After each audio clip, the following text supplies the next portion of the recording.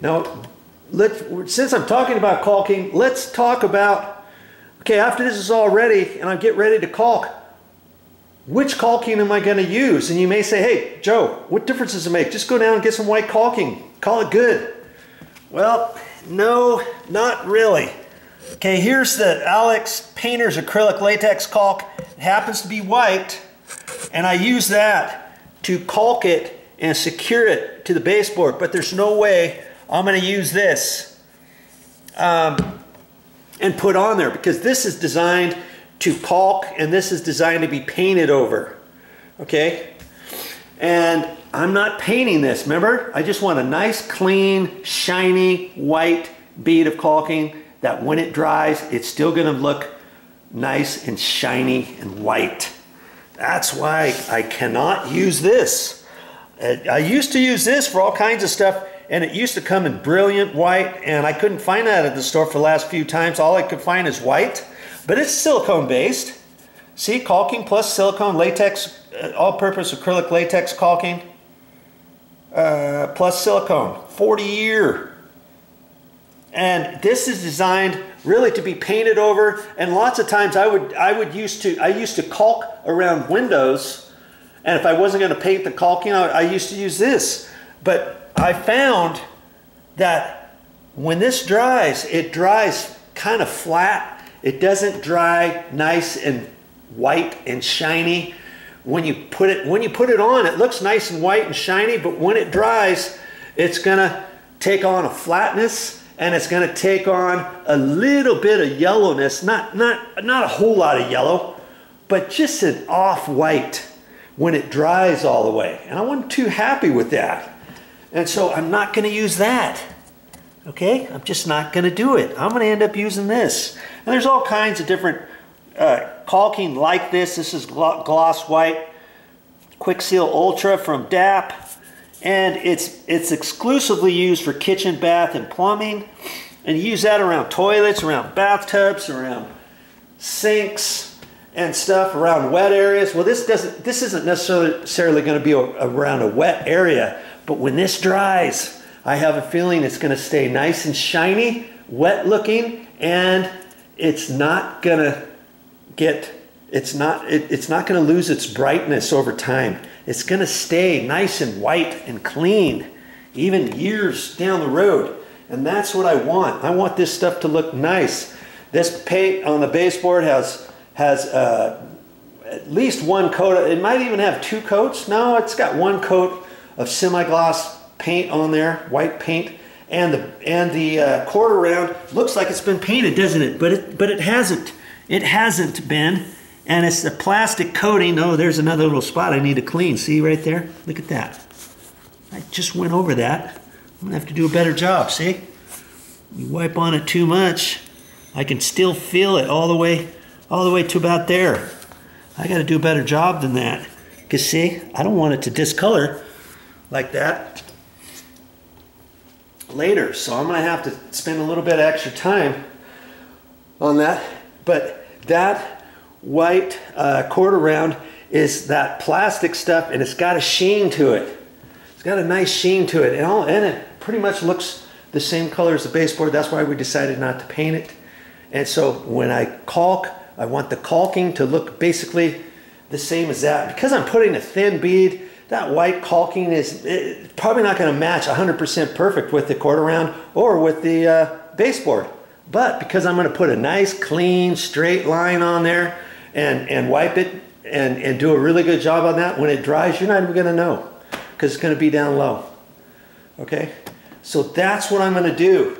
Does it matter what type of caulking you might use for whatever project you're doing? Yes. That's why they have so many different kinds at the store. If you got any questions, talk to somebody in the paint department store. Tell them what you're doing. See what they might recommend. Ask them any questions you might, and base your decision maybe by that, and get your job done. I'm still working away at it, but you know, this will also give you a chance after you get everything clean. Then you want to check your outside corner, see if you need to do any more slight rasping Right here I feel there's a slight edge, so I can kind of rasp that down with my rasp and right there a little bit. And here's a little nail. And I pushed this down because it was kind of bouncing up and the masking tape wasn't holding it down. I pushed it down, drilled a little hole, and put that nail in. And didn't tap the nail in all the way, because sometimes at the bottom of your baseboard, depending, it might have a tendency to want to bounce around.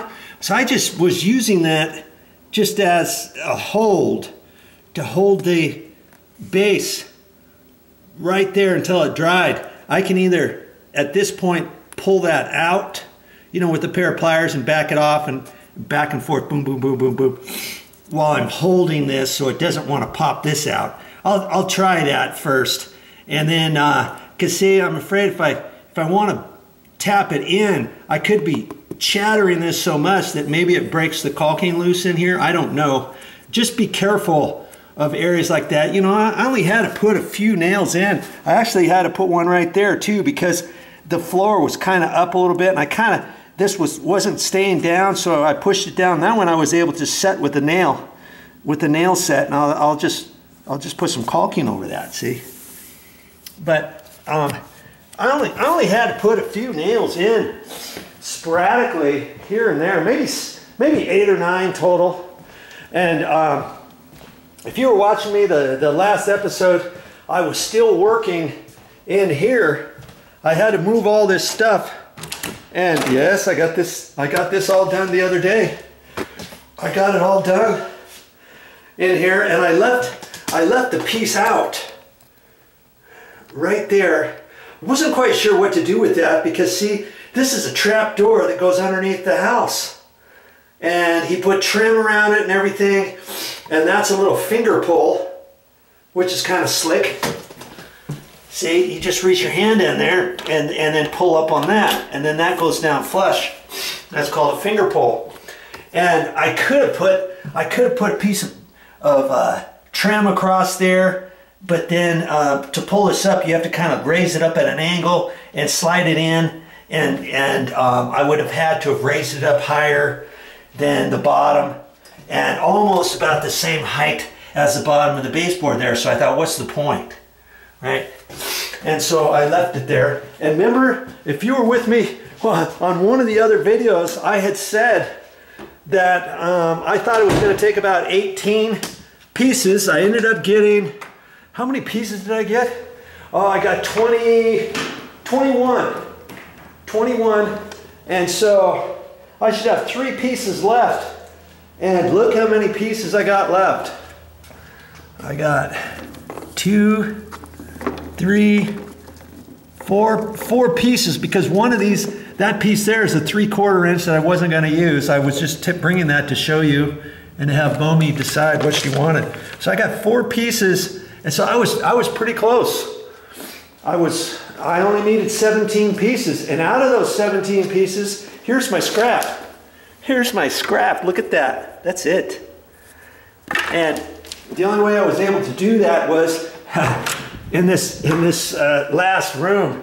I was trying to figure to do full pieces, a full piece and then a full piece, 8 feet, and then do some other little piddly things. Well, this one ended up being short by about 2 inches, so I put a little piece coming in this way, and then I didn't have enough here other than 2 small scrap pieces, and so I fit those in, and there's my joint. And it's going to look fine. Nobody's ever going to really see that joint anyways. So now I'm able to take 4 pieces back instead of 3 and get my money back. And on the caulking, I only used, you know, to attach this on all those pieces, 17 pieces. See there? This end is right about there. I used a good 3/4, maybe 7/8 of 1 tube of caulking. That's it, to attach this quarter round all down. So there's a little gauge for you. I got like 7 tubes of that caulking. I got 6 left. I'm going to take them back to the store. I'm never going to use that stuff, you know, for right now. And you know, if if you keep too much around the house, you think, oh, I'll use it, I don't know, 6 months from now, whatever. Lots of times this has a tendency to dry up in your caulking, even if you've never opened the tube, depending where you store it and that kind of stuff. So, you know, if I have some full containers, if I had this left and one extra container, I'd probably take the one extra container back to the store because I would never know when I was going to use it again. And then I would obviously save this, I would save this, and anything open. Anything unopened that I have no idea when I'm going to use it again, it's best just go ahead and take it back. Hey, next time you need to work on a project, chances are you're going to have to go back to the store anyways for something else. If you think you're going to need more caulking, get some more caulking then. That's what I've been doing lately, and it seems to work out pretty good. Okay, back to work I go. I want to get this